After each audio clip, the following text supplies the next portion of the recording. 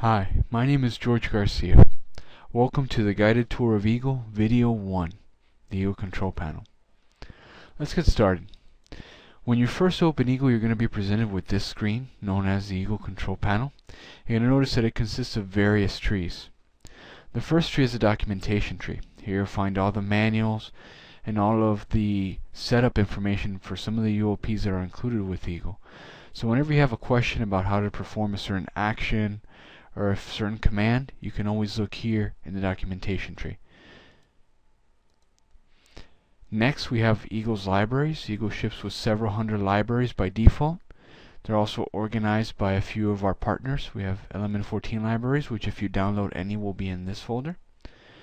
There's also one of our partners, Seeds. Their libraries are included with Eagle, plus all of the ones that ship by default with Eagle. You can find any of the parts that you're looking for here in these libraries.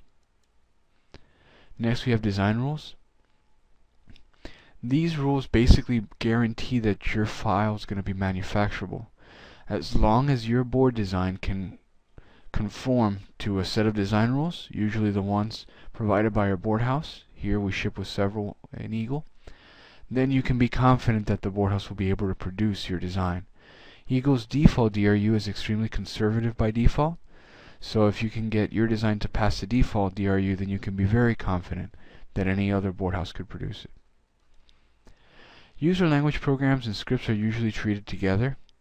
Basically, user language programming is a mix of C with some extensions that allow users to basically script Eagle. We use these a lot in order to perform import and exports of different file formats, to automate tedious tasks, and to sometimes implement whole new functionalities.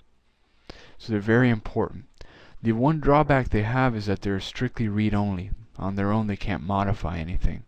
So in order for a user language program to modify something, it has to write a script. Now, scripts are very simple files. They're just text files consisting of Eagle commands, one per line, and Eagle runs them as such. Out of the ones that ship with Eagle, the most important one to know is eagle.ser.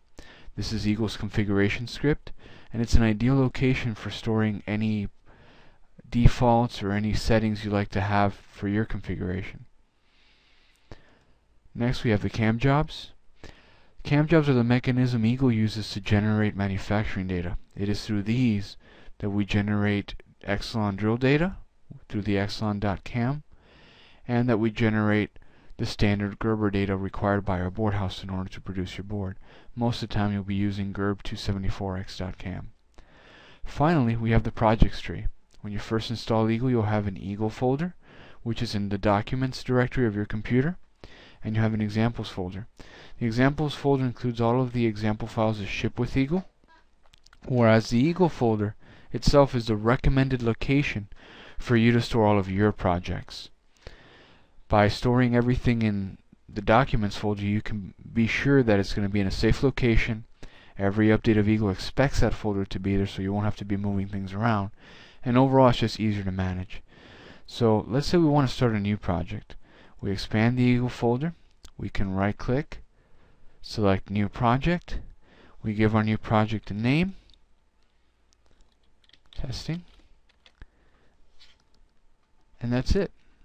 This has been guided tour video number 1, the overview of the Eagle control panel. Thank you very much and have a great day.